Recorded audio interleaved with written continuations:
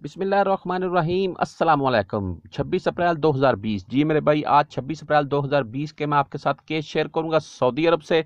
Saudi अरब में आज कितने कोरोना वायरस के केस रिकॉर्ड किए गए हैं, किस शहर से कितने आए हैं, कितने लोग आज सेहतयाब हुए हैं और कितने लोगों की आज वफात हुई है। हम सबको पता है कल 1197 केस रिकॉर्ड किए गए थे सऊदी अरब में। और भाई यहाँ मैं आपको बताता चलूँ एक बात, वजारत सेहत की तरफ से आज फिर ये अनाउंसमेंट की गई है कि सिर्फ 15% सऊदी हजरात हैं जिनमें ये वायरस की तस्दीक हो रही है और 85% 85% मेरे खारजी भाई हैं, यानी कि गैर मुल्की मुकीम जो सऊदी अरब में, उनमें 85% वायरस आ रहा है। तो गैर मुल्कियों में बहुत तेज़ी से फैल रहा है ये, हमें इसके मुतालिक भाई सोचना होगा और एहतियात भी करनी होगी वजारत सेहत के बताए हुए असूलों की मुताबिक। तो यहाँ भाई आज के केस में आपके साथ शेयर कर देता हूँ। अभी आप अपनी स्क्रीन पर देख रहे होंगे 1223। जी मेरे भाई 1223 1223 केस आज सऊदी अरब में रिकॉर्ड किए गए हैं, जो कि काफ़ी बड़ा फिगर है। अभी तक 1200 का फिगर नहीं लगा था, लेकिन आज 26 अप्रैल वाले दिन ये लग चुका है। मक्का सरे फलस्ताई 24 घंटे कर्फ्यू होने के बावजूद, हालांकि सऊदी अरब से अभी कर्फ्यू उठा लिया गया है 9 बजे से शाम 5 बजे तक, लेकिन मक्का से नहीं उठाया गया है। मक्का से 24 घंटे ही कर्फ्यू जारी है।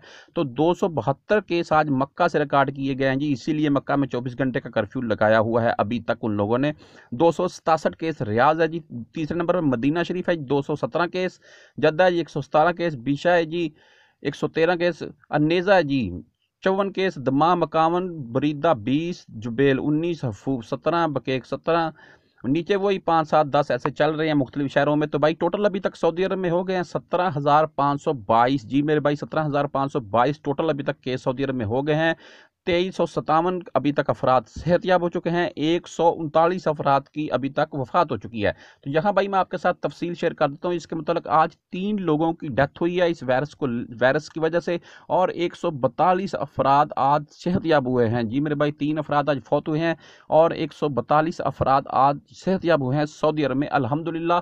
और 2357 अभी तक सेहतयाब हो चुके हैं सऊदी अरब से। और वफात पाने वालों में 139 है जी। टोटल अभी तक 17,522 हो चुके हैं। तो भाई मैं आप तमाम गैर मुल्की को फिर एक दफ़ा बताता चलूँ, 85% केस हम में आ रहे हैं भाई, हमारी लागर्जी और लापरवाही की वजह से।